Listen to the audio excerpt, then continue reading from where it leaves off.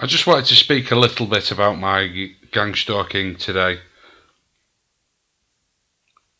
At the moment, the electronic harassment is pretty much constant while I'm in my home. It's not unbearable, it's quite tolerable most of the time. Although they stop me from sleeping on various nights when they decide I'm not going to sleep. Most of the night I don't sleep. It's like there's an electric current run through my brain and my mind is just activated. It's just impossible for me to sleep, no matter how tired I am. But other than that, I usually get air stalked by helicopters and low-flying aircraft. But that's not been the case today. And the thing I've noticed recently, as I seem to be followed by police quite a lot,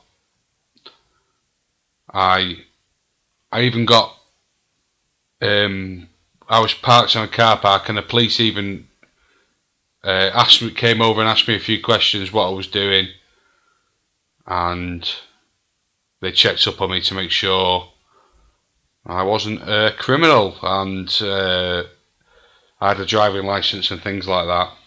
But this seems to be happening more and more. I seem to be followed.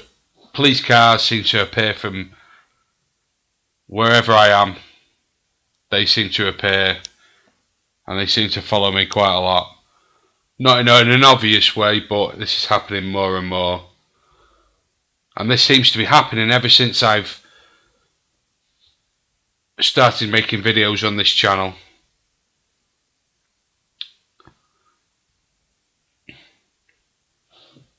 It's ironic really, because before I became a Christian, when I was a sinner, I took drugs, I did things which were criminal, and the police would have had reason to follow me and watch me.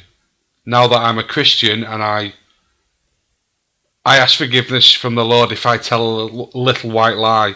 So the way I see it, I cannot commit crimes anymore. All sin is a crime against God, and I feel eternally guilty for every sin I commit. So the ironic thing is, I had to become a Christian and a better person for the police to actually take an interest in me. I'm not saying that I am being specifically targeted because I'm a Christian, but I was targeted originally because I was looking into the Illuminati on YouTube, and mainly YouTube, but other areas of the internet. I was massively into conspiracy theories, and I believe that's what started them harassing me. And things only escalated when I became a Christian, and they escalated even more when I really repented from my sin. Obviously they were surveilling me at the time, so they knew, as they know now, exactly what I'm doing probably. But things only escalated when I became a Christian and when I repented of my sin. So it's disguised as something else, but this is persecution for being a Christian in the Western world, in my eyes. I don't know, maybe this would be going on if I wasn't a Christian, but all I know is things intensified and got worse when I became a Christian, when I repented of my sin, when I tried to lead a proper life and do the right thing. Things escalated. So that brings me to a couple of verses in the Bible, a couple of famous verses, which every time I read them, it's like Jesus Christ is speaking to me directly. It is from the Sermon on the Mount, Matthew 5, 11 and 12, I think it is. Yes. I'm going to read them to you. Hopefully they'll give you a sense of hope and joy, as it does to me every time I read this scripture. And indeed, most of Jesus Christ's words are inspiring, to say the least. I'm going to read from the King James Version. I don't usually read the King James Version, but I believe to read verses like this, it's probably best to come from the King James Version. So it's Matthew 5:11 and 12. Blessed are ye, when men shall revile you, and persecute you, and shall say all manner of evil against you falsely for my sake.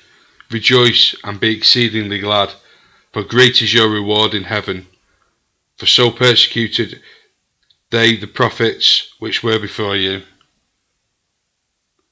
Now that just, obviously, I hold Jesus Christ's words in the highest esteem possible for what people have spoken in the world, and for him to say something like that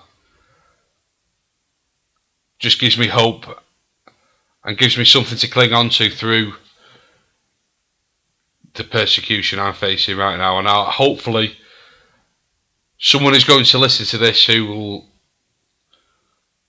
will get a similar sort of sense of hope and joy at Jesus Christ's words. Again, if you're not a Christian, please come to Jesus Christ. He is the way, the truth and the life. Thank you for listening, and God bless you.